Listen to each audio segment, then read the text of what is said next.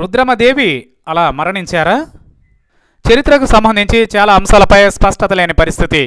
అలాంటి వాటిలో వీరనారి కాకతీయ సామ్రాజ్ఞి రుద్రమదేవి మరణం ఎలా సంభవించిందన్న అంశంపై చాలా వాదనలే ఉన్నాయి. ఆమెది సహజ మరణమని కొందరంటే, కాదంటే కాదని వాదించేవారు ఉన్నారు. ఇదిలా ఉంటే ఆమె మరణానికి సంబంధించిన ఒక కొత్త సాక్ష్యం లభించింది. తన శత్రురాజైన కాయిస్తు అంబదేవినితో జరిగిన యుద్ధంలో రుద్రమదేవి వీరమరణం పొందినట్లుగా చెబుతారు. అయితే దీనికి సంబంధించిన కీలక ఆధారాలు ఇప్పటి వరకు లభ్యం కాలేదు.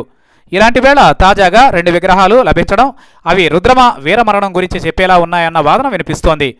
కాకతీయ రాజుల చరిత్రపై పెద్ద ఎత్తున సర్వే నిర్వహిస్తున్న సంగతి తెలిసిందే. భారతీయ పురావస్తు శాఖకు చెందిన కొందరు అధికారులు కొన్ని నెలలుగా కాకతీయుల కాలంలో నిర్మించిన దేవాలయాలు, శిల్పకళా సంపదపై అధ్యయనం చేస్తున్నారు. ఈ ప్రాజెక్టులో భాగంగా 2 తెలుగు రాష్ట్రాలతో పాటు తమిళనాడు, మహారాష్ట్ర, ఛత్తీస్గఢ్ తదితర రాష్ట్రాల్లో పర్యటిస్తూ రుద్రమదేవికి సంబంధించిన విగ్రహాలను కనుగొంటున్నారు. ఇదిలా ఉండగా తాజాగా ఆమె మరణంపై క్లారిటీ వచ్చే శిల్పాలని గుర్తించారు.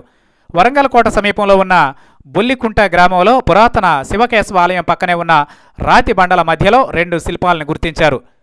ఇంతకాలం పాటు గ్రామ దేవతలుగా పూజలు అందుకున్న ఈ విగ్రహాలు రుద్రమదేవికి సంబంధించినవిగా తేల్చారు.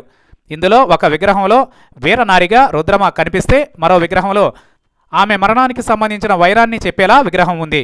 మొదటి విగ్రహంలో పరాక్రమశాలిగా చేతిలో ఖడ్గం, శిరస్సుపై రక్షణ చిత్రం లాంటి రాజ లాంఛనాలతో యుద్ధానికి వెళుతున్నట్లుగా గంభీరంగా శిల్పం ఉంటే, రెండో విగ్రహంలో అలసిపోయిన ముఖంతో శిరస్సుపై ఛత్రం లేకుండా ఉన్న రుద్రమ కనిపిస్తోంది. అశ్వం సైతం కదల్లేనట్లుదిగా కనిపించడం, ముఖాన్ని దించి ఉంచడం, విషాద వదనంతో ఉండడాన్ని బట్టి యుద్ధంలో రుద్రమ వీరమరణం పొంది ఉంటారన్నది స్పష్టమవుతుందని చెబుతున్నారు. ఈ శిల్పంపై స్వర్గం, యముని వాహనమైన దున్నపోతు ఉండడం చూస్తే వయసు మీద పడిన రుద్రమ శత్రురాజుతో పోరాడి మరణించి ఉంటారన్న అభిప్రాయాన్ని పురావస్తు నిపుణులు వ్యక్తం చేస్తున్నారు. తాజాగా లభించిన 2 విగ్రహాలు రుద్రమ మరణానికి సంబంధించి కీలక ఆధారాన్ని అందించేలా ఉన్నాయన్న అభిప్రాయం వ్యక్తమవుతోంది.